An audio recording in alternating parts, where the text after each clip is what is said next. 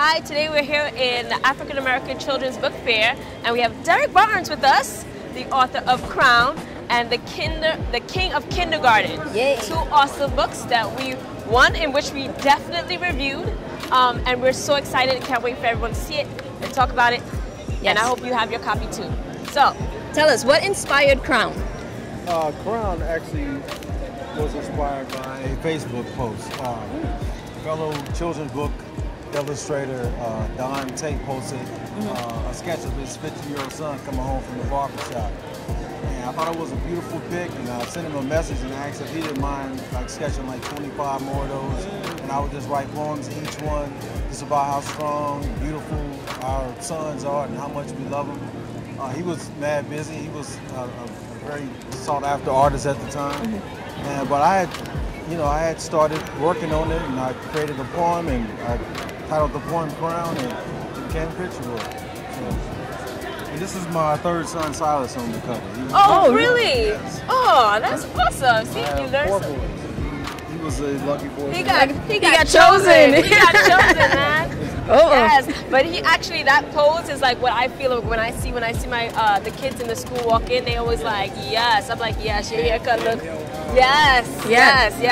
So I love that book. I think there's so many books for girls, but I love that this one is for boys, and I just love the way you describe the confidence that the boys have when they get that haircut.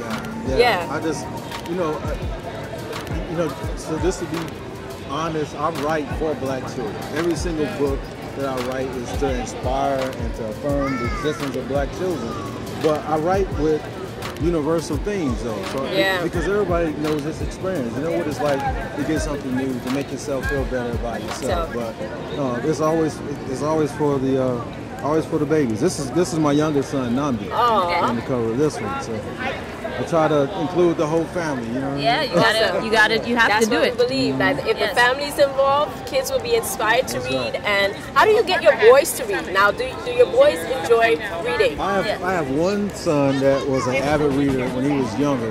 That's my 19-year-old. But once he got involved with girls and studies, that kind of fell to the wayside. But I always tell parents it's not so important that you get your children to become lovers of books, just for entertainment. Everyone doesn't have to want to read for entertainment purposes, but it's important that they read for content, especially for school education purposes. So, the age-old answer is get them books that they like. It doesn't matter if it's graphic novels or picture books or books on sports. You just get them what they love to read. Awesome. What's the book you're reading right now? I am reading. I'm reading a couple of things on my chest on my desk right now. But the Sweet Fly Paper of Life. Okay. Langston Hughes book. I'm a big Langston Hughes fan. Okay. Yeah. And what book have you read that had like a surprise ending to the end? Like, oh my gosh, didn't see that coming. When Things Fall Apart. Oh yeah. Singing My Eye Today. I was kind of expecting that when you talk about colonialism. That's obviously what the book is about, but it just happened in such a harsh way. You know what I mean? So that book comes to mind. Okay. Oh, what's your favorite book? Yeah, what's it? Oh, my favorite book I keep in my. I always say I keep it in my backpack, but I don't have it with me now. But it's the autobiography, the narrative of a slave. Oh, okay. Frederick Douglass, that I think is the greatest American ever, and I keep that with me because it's about perseverance. He fought his slave owners. You know what I mean? It just to me, just the greatest American ever. Awesome. So yeah, I keep that book with me. Yeah.